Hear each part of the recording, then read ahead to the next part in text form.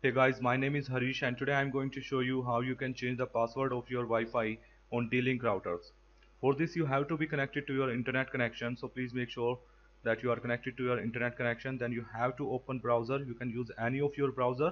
I'm using here Google Chrome, and in the address bar here you have to type the IP address of your router, which you can find on the back side of your router. So please make sure that you type here right IP address. In my case it is 192.168.1.1. Then click on enter. You will get this login screen. Here you have to enter username and password. By default it is admin and password is also admin.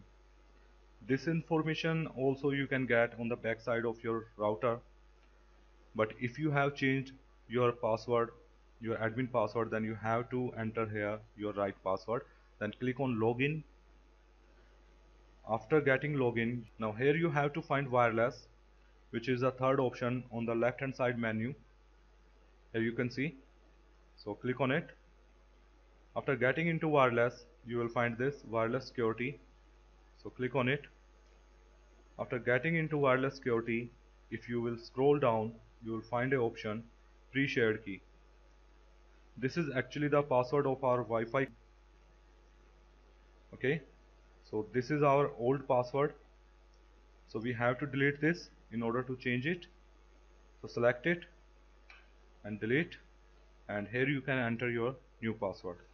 So let me enter my new password here,